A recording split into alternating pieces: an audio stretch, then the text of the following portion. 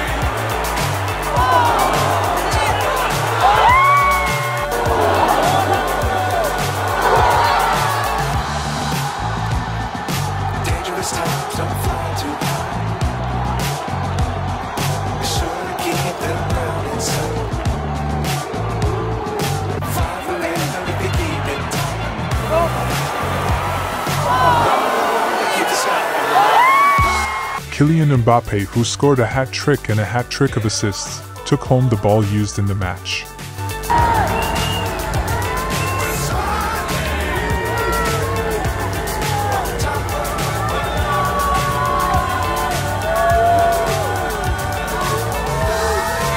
And at the end of the match, so classy, Mbappe will give his shirt to the opposing goalkeeper.